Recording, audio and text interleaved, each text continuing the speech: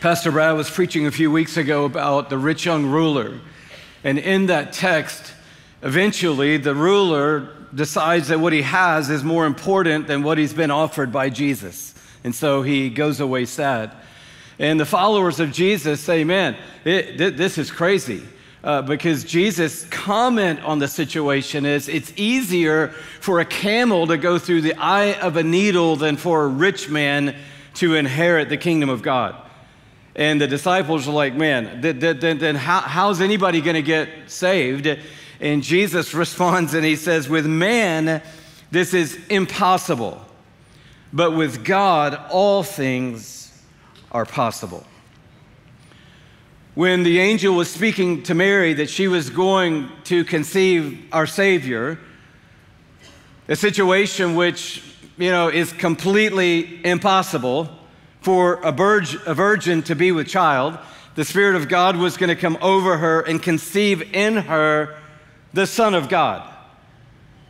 And in the moment, the end of this conversation, just 6 words in verse 37 of Luke chapter 1, for nothing is impossible with God. Paul, writing in Ephesians 3:20, a text that is very well known to people who are in church and probably has been, held on to and clung to by a lot of us in life.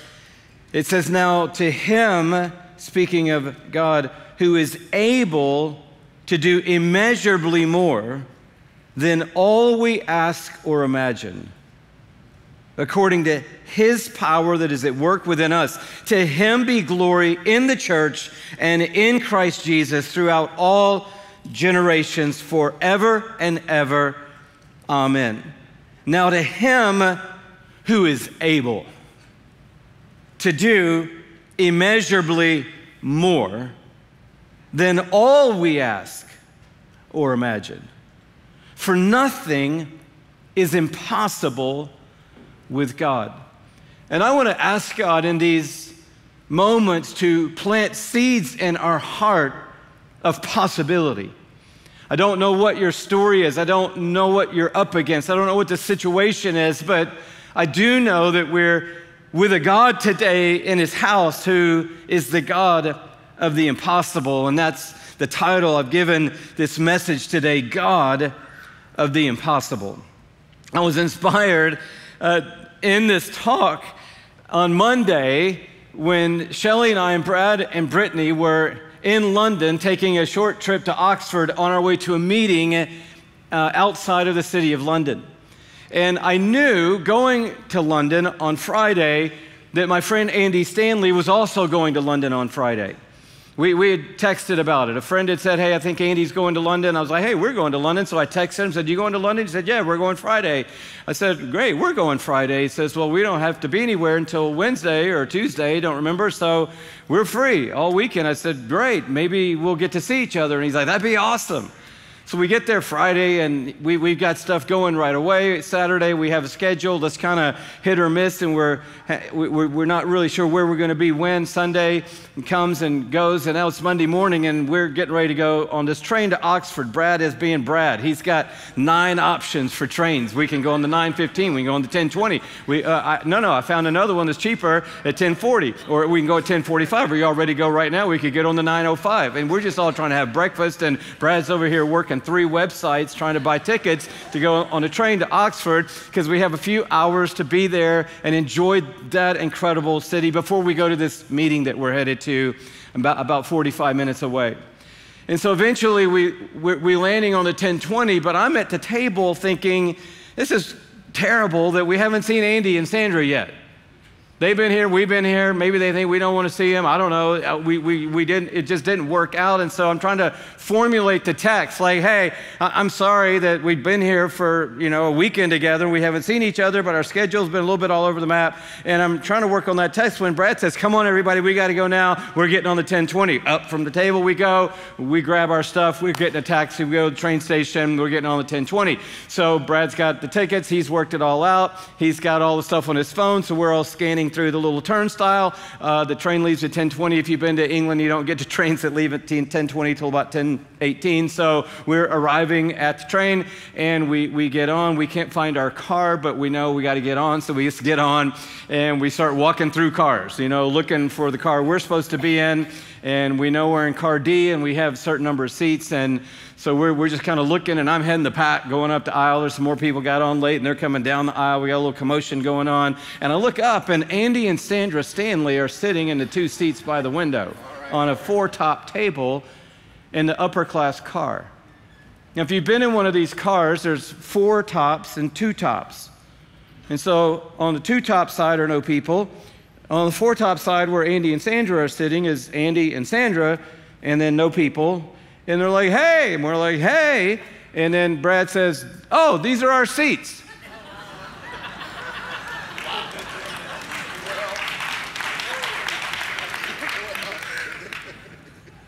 The 2 seats at the 4-top table with Andy and Sandra are our seats. Right here.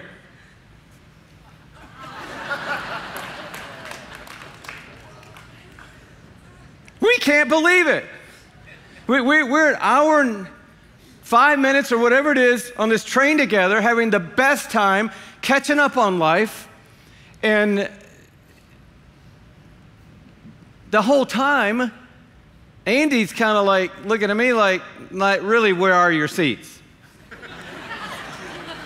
Because there were a lot of empty seats in this car. He's like, I know that it's cool that we're on the same train, we're into each other, but where are your seats? So we got to Oxford, and we all went to lunch together, and then we all walked to do Addison's Walk together, because that's what they wanted to do. They had a few hours there also before they were going a different direction to another thing. And so now we're doing the walk together, the C.S. Lewis, J.R.R. Tolkien walk together. And the whole time, he's like, now, were those really your seats? I mean, some of you understand Andy, right? You go to his church also, and so you understand his mindset and the way that works. And it's always my favorite line. Gets him every time. You're like, you know that? Yes, we know that. We talked about it on the train. We're all on board. Everybody's up to speed.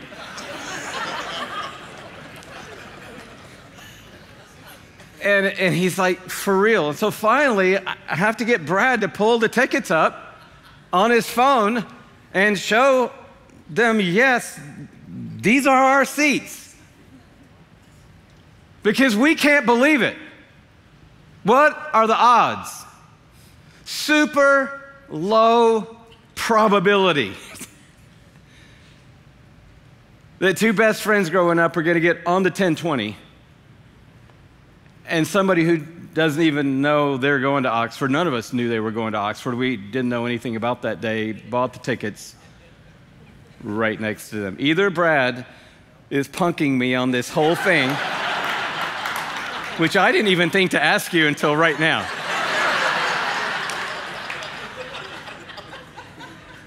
Please don't ruin one of the greatest moments of my life. You swear you didn't know. Swear to God. And so we're walking around, we're having the best time, because it's rare that we really have a few hours where we're just enjoying life, surprise moment.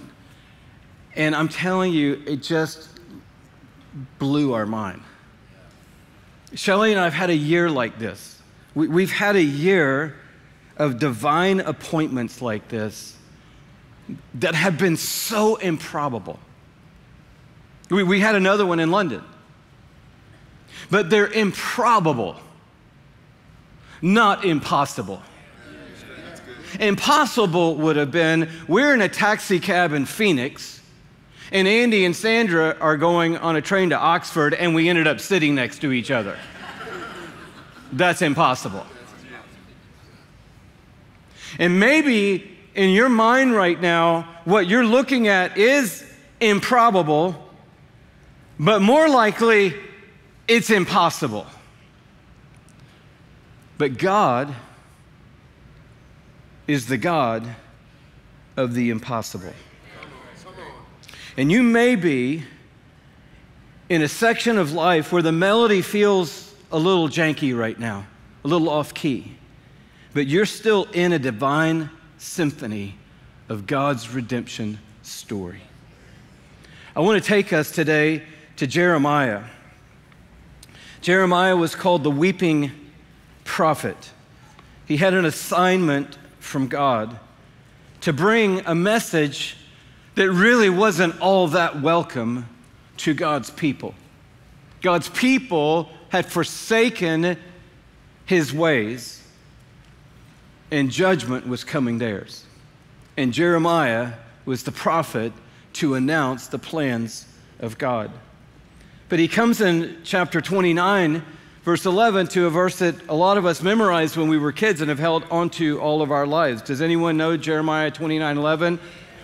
For I know the plans I have for you, declares the Lord. Plans to prosper you and not to harm you. Plans to give you a hope and a future. A lot of us have held on to this promise. We believed in it. We've made a foundation stone out of it in our lives. But interestingly, most people in church do not know the context of this verse. And in God's word and in God's economy, context is everything. And so when we see the context, it actually isn't going to lower our confidence in God. It's going to raise our confidence in God, but it's going to explain some things. Not everything, but a few things. The context of Jeremiah 29 as a whole is that by this time in the life of God's people, some of the best have already been taken into captivity in Babylon. They're already exiles from their own land. And we read about the stories of some of these, the brightest and the best, in other places in Scripture. And Jeremiah is writing a letter to them in captivity. And to them in captivity, he writes these words. We'll just pick it up in verse 10. You can read the whole chapter if you want to see the context in full. If you're not sure, verse 1 will give that to you. This is the text of the letter that the prophet Jeremiah sent from Jerusalem to the surviving elders among the exiles and to the priests, the prophets, and all the other people Nebuchadnezzar had carried into exile from Jerusalem to Babylon. So we pick it up in verse 10. This is what the Lord says. When 70 years are completed for Babylon, I will come to you and fulfill my gracious promise to bring you back to this place. For I know the plans I have for you, declares the Lord. Plans to prosper you and not to harm you. Plans to give you a hope and a future. Then you will call upon me and come and pray to me, and I will listen to you. You will seek me and find me when you seek me with all your heart. I will be found by you, declares the Lord, and will bring you back from captivity. I will gather you from all the nations and places where I have banished you, declares the Lord, and will bring you back to the place from which I carried you into exile. So the message, God of the impossible, just to be clear today, is not a message of escapism. It isn't this is going to become our bumper sticker slogan for everything in life. Oh, I believe in God. I believe God can change everything. I believe God can turn stories around. I believe God has a future for me. I believe I'm not defined by my failure, but it's not a setback, it's a setup. And a lot of things that are true, but can become slogan-esque in the kingdom. This is not a message of escapism. There is loss in life on a broken planet. Yeah. Amen? Amen? And in our lives, there is loss. In this room, there is loss. But even in the loss, God is working a redemption story. In 586, Jerusalem completely falls. But God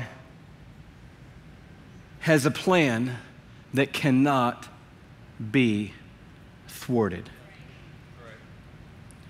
So the first point of this message today is, no matter what your season, your story can end in restoration. Because God is the God of the impossible. And you may be in Babylon today, but God still has a plan that cannot be thwarted. The second interesting twist in this story we see in chapter 32. And in chapter 32, not only are the best of the best already in Babylon, but Nebuchadnezzar is building a siege wall to the city. If you've been in the Holy Land or traveled in the Middle East, you understand how this process works. But when one army would attack another, people would retreat into a very fortified city. The gates would be closed, and there really wouldn't be any way in unless you wanted to spend years of time breaking through walls that were 10 or 20 feet thick. And so what the advancing army would do is build a siege ramp. In other words, they would just start collecting rocks in the wilderness and build a ramp and continue to build it and continue to build it and continue to build it and continue to build it until they could go up that ramp and over the wall and then take the city. Because the people have nowhere to go. They're trapped in the city. And in this context of chapter 32, Nebuchadnezzar is close to finishing the siege ramp. And so the end for the city of Jerusalem is near. And that's the context that we pick up in verse 1. It says, "This is the word that came to Jeremiah from the Lord." Now, this is the phrase that you hear all the way through this book, by the way. This is the word of the Lord that came to Jeremiah. So it's good that we're in church today, because we need to get back to that place in life where our ears are attuned to the word of the Lord, where it's commonplace for us to hear the word of the Lord, where as we're moving and navigating life, we're like, oh, but then the word of the Lord came to me. Oh, I was in that moment, but the word of the Lord came to me. I was in a very difficult situation, but the word of the Lord came to me. It didn't look like there was a way out, but the word of the Lord came to me. I didn't know what to do, but then the word of the Lord came to me. All our conversations are, I didn't know what to do, so I called so-and-so, Googled it online, looked for an article, reached out to a friend. We got to get back to that place where our ears are attuned to the word of God, and we know in moments throughout the day, right now, oh, the word of the Lord came to me now. This is what the word was that came to Jeremiah from the Lord in the 10th year of Zedekiah, king of Judah, which was the 18th year of Nebuchadnezzar. The army of the king of Babylon was then besieging Jerusalem, and Jeremiah the prophet was confined in the courtyard of the guard in the royal palace of Judah. Why? Verse 3, "Now Zedekiah, king of Judah, had imprisoned him there, saying, 'Why do you prophesy as you do?'" Why are you prophesying all this destruction on my kingdom? Why are you prophesying that God is going to turn his people around, but the way he's going to turn his people around isn't going to be that awesome? I don't want to hear this anymore, so I'm going to imprison you in the courtyard of the royal palace in Judah, because I don't want to hear from you anymore. Meanwhile, Nebuchadnezzar's siege ramp is almost to the top of the wall. This is where we are. But then notice a few verses down in verse 6. Jeremiah said, "The word of the Lord came to me. Hanamel, son of Shallum, your uncle, is going to come to you and say, 'Buy my field at Anatoth, because as nearest relative, it is your right and duty to buy it. Now you're like, okay, this is again, Louie, why I don't read my Bible. I don't know who these people are. I don't know anything about what's going on here. It's just too much for me right now. I've got a lot going on in life to get my head around like what is happening in the history of my people.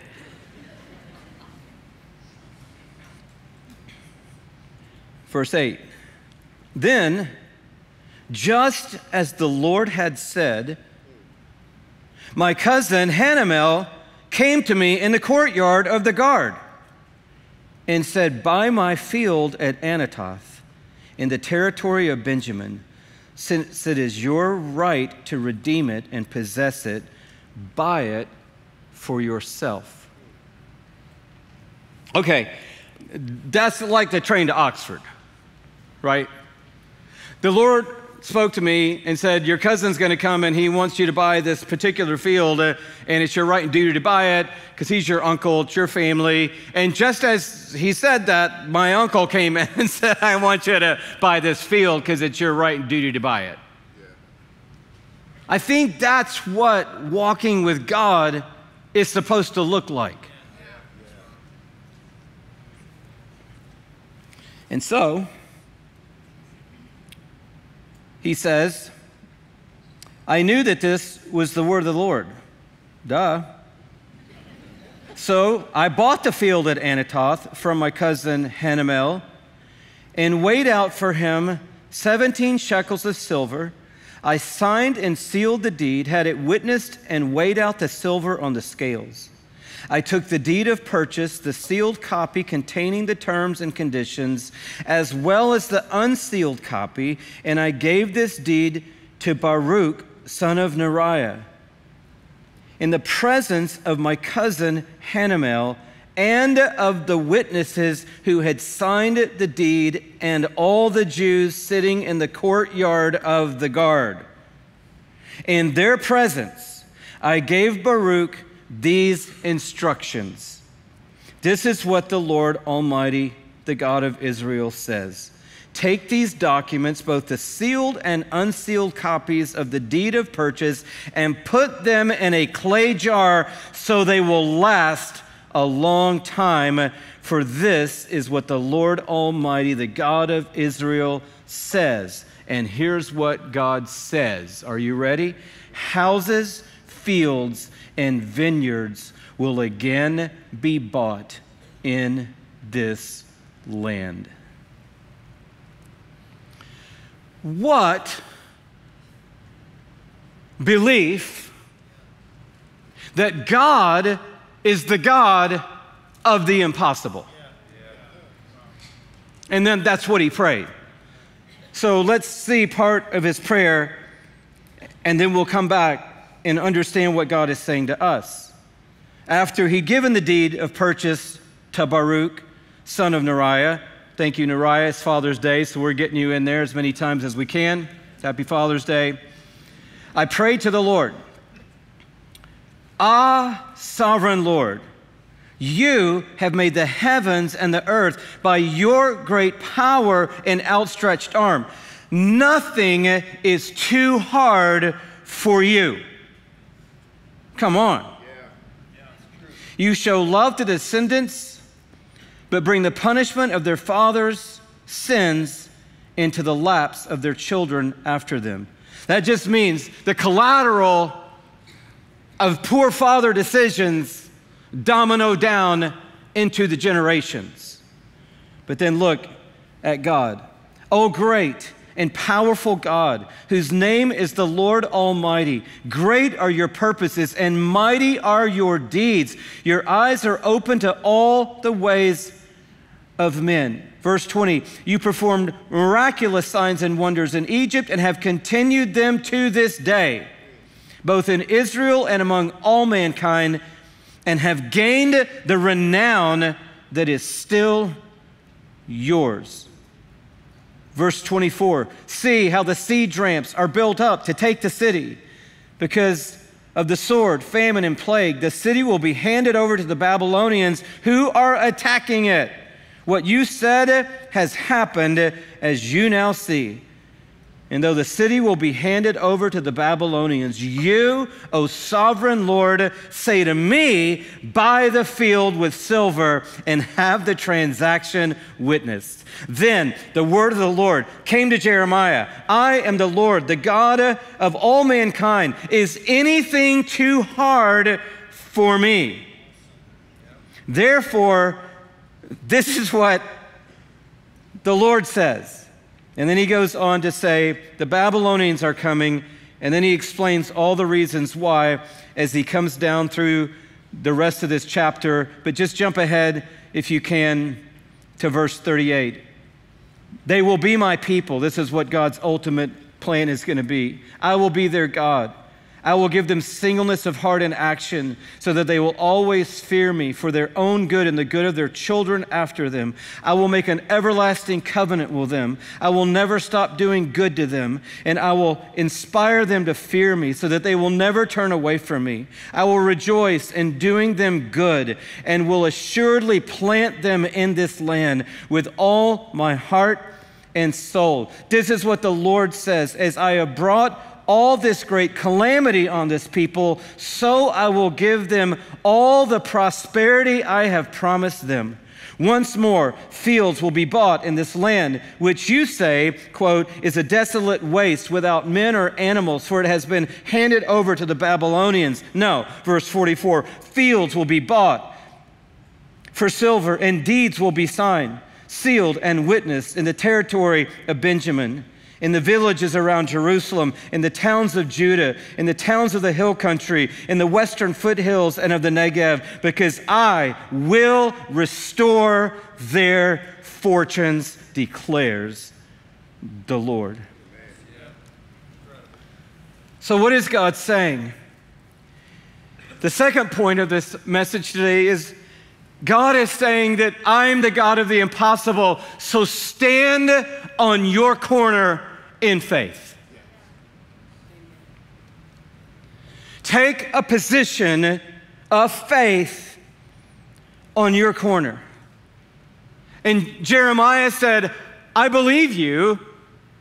I believe that your plans are for good and not to harm us, to give us a hope in a future. I believe you so much that even though the army is at the top of the siege ramp and the city is going to be overrun, I am going to take my money and buy that field. I'm going to do the deal in public so that everybody can see I believe in the faithfulness of God. I'm going to put the deeds, sealed and unsealed, in a jar that is sturdy and firm so that it will be intact in time when God comes through on his promise.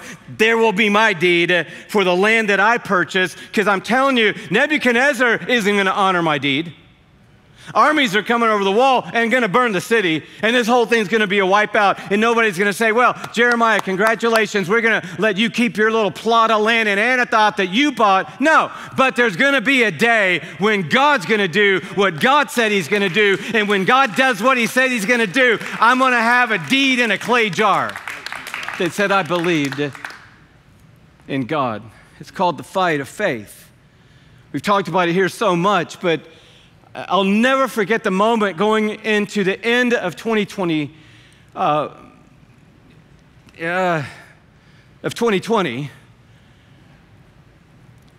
thinking there's no way we're doing Passion 2021 in January.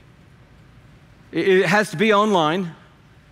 Everybody and their brother has gotten sick of being online.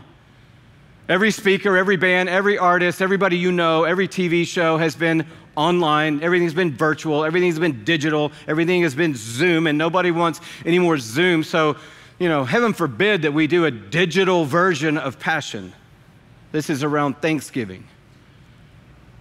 And God says, as clearly as I can hear his voice, where is your corner? And I said, well, for all these decades, our corner has been the first few days of January, inviting university-age young people to come and see what it means to live their lives for the glory of God. And I remember sensing him saying, go stand on your corner. Well, it's 6 weeks until our corner. He goes, it's digital. And something like 700,000+ people came to Passion 2021 because we stood on our corner. God provided all the finance for it like 2 weeks before it happened,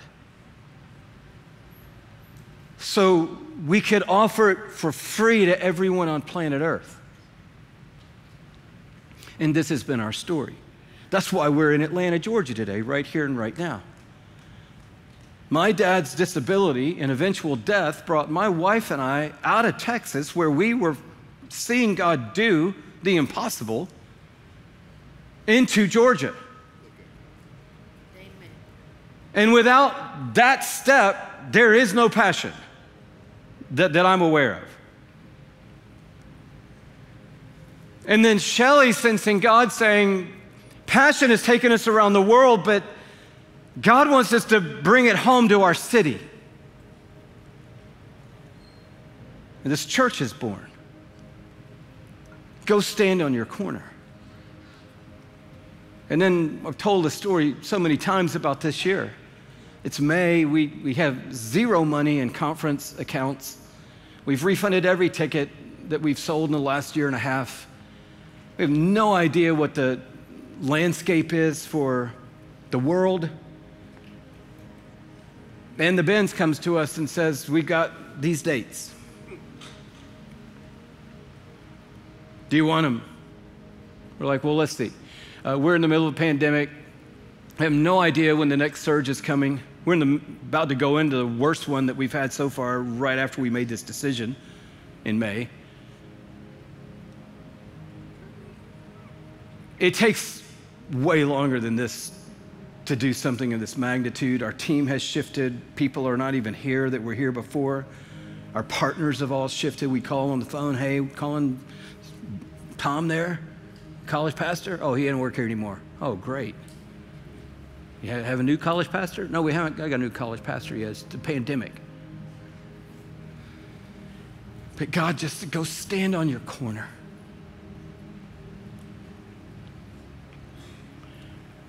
Put it in a clay jar so that when I do it,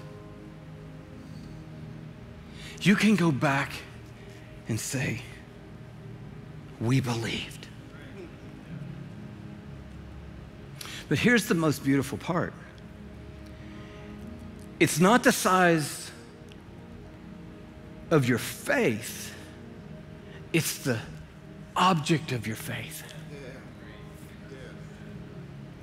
If I brought a little wickety chair that I'd gotten at an antique store from 1803 that had one cracked leg and the back looked like it was a little wobbly, and I said, here, we just got this new chair. It's 200 years old. Have a seat. You'd be like, okay, easy and into this one. Creaking.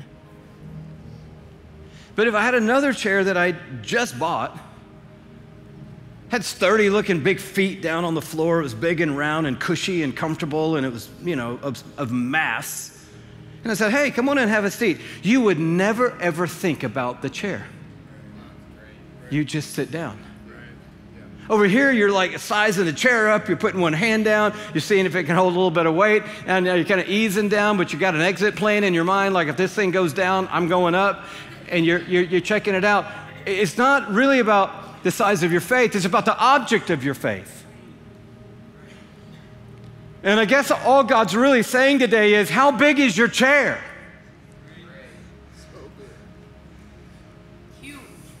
Is it big enough to sit in when the siege ramp is at the top of the wall?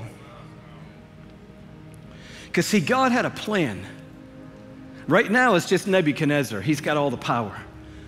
You read through history, somebody's got the power. But then you keep reading, they're gone. Somebody else has the power. Ooh, they got the power. Keep reading, they're gone. Oh, somebody else has got the power. Keep reading history, they're gone. God's still seated, they're gone.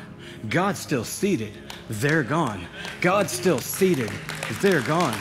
And in another place, the prophet said that Cyrus was coming out of the east. And Cyrus is going to take down Babylon. You've heard about the fall of Babylon. When Babylon falls,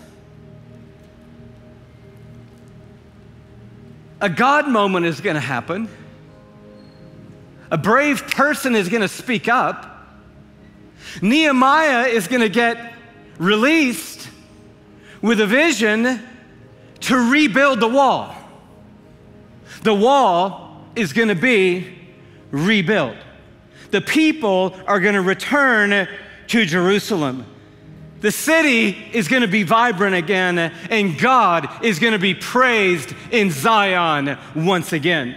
Ultimately, Christ will be born a few miles away in Bethlehem, and in 33 years, he will return to this city to do what is impossible with men, but what is possible with God. And in the same city that Babylon is about to overthrow, when the men come over the siege ramp on the wall, the Son of Man will come into this city in another time, 6 centuries from now, and he will do a miracle in this city when he gives his life as an atoning sacrifice for the sins of all mankind, including the ones that got you in exile in Babylon. He's covering those and the ones of the present and the ones of the future for all of humanity. A miracle is happening in the city. The ground is going to shake. The tomb is going to prove useless. Christ is going to ascend. The Spirit is going to fall. The church is going to be born in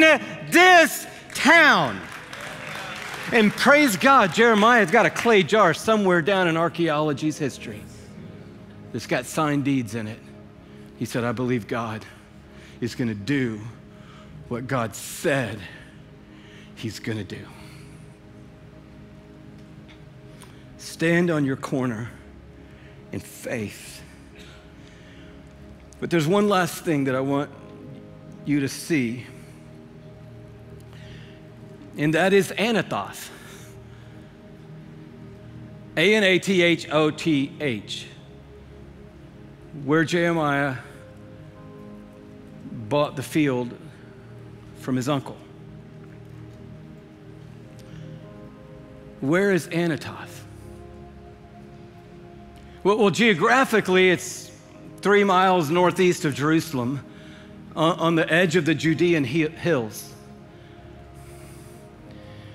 But historically, it's the place Jeremiah was born. So he's buying the field of his birth. And you say, well, why is that important in this message, God of the impossible? Close by just reading these opening words from chapter 1. The words of Jeremiah, son of Hilkiah, one of the priests at Anathoth in the territory of Benjamin. The word of the Lord came to him in the 13th year of the reign of Josiah, son of Ammon, king of Judah, and through the reign of Jehoiakim, son of Josiah, king of Judah, down to the 5th month of the 11th year of Zedekiah, son of Josiah, king of Judah, when the people of Jerusalem went into exile, the word of the Lord came to me, saying, before I formed you in the womb, I knew you. Before you were born, I set you apart. I appointed you as a prophet to the nations. What a word from the Lord. And he responds, sovereign Lord. This is the way you respond when the word of the Lord comes to you. I said, I don't know how to speak. I'm only a child. But the Lord said to me, do not say I'm only a child. You must go everywhere I send you and say whatever I command you. Do not be afraid of them, for I am with you and will rescue you, declares the Lord. And the Lord reached out his hand and touched my mouth and said to me, now I have put my words in your mouth. See today, I appoint you over nations and kingdoms to uproot and tear down, to destroy and overthrow, to build and to plant. So the third point, closing with this one, you were created on purpose, for purpose.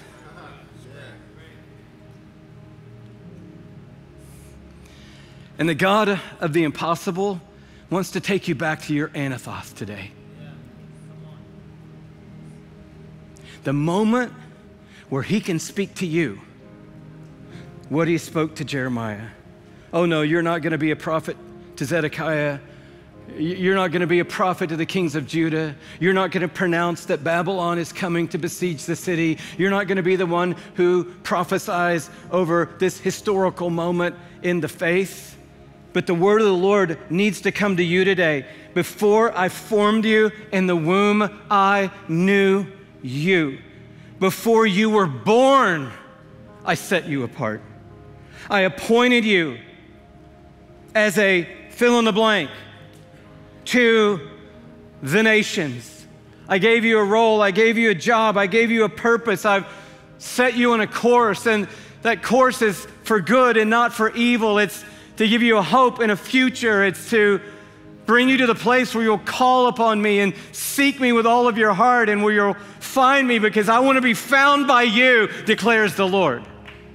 And I want to bring you into a good and a spacious place. I want to bring you into a restored life. I want to bring you into a fulfilled vision. I want to bring you along with what I'm doing on planet Earth. And though the kingdoms rise and fall, I am restoring all things, and I want you to be a part of my restoration story. Before you were born, I already had a plan for you.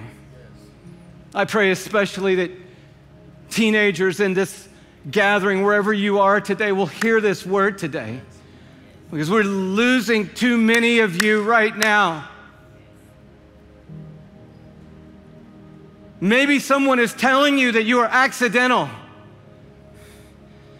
Maybe the philosophy that's trickling in is that we all just sort of randomly showed up here on the planet. So when you're in that dark place, and when you don't see the way out, and when it doesn't look like there even is a God who cares, what difference does it make? But I'm telling you, there's a different story. You were not here accidentally. We did not just all randomly show up on planet Earth by some crazy low probability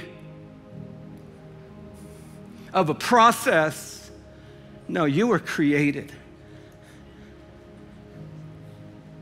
The circumstances may have been that the siege ramp was at the top of the wall, but God created you, called you, and still has a beautiful purpose for your life. So when the darkness closes in, when everything looks crazy, when it looks like God's not even on the scene, you got to hear the word of the Lord. Before you were born, I knew you. When I formed you in the womb, I called you. Before you took your first breath,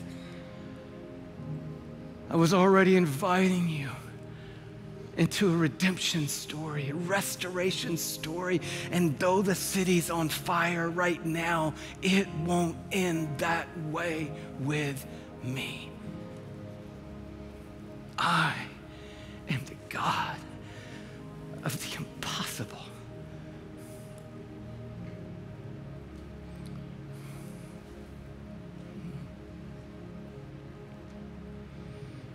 I pray that in this moment, by the power of the Spirit of God, that his wind will revive hope right now. I pray in Jesus' name that by the power of the Spirit of God, in this moment right now, that God will redirect despair.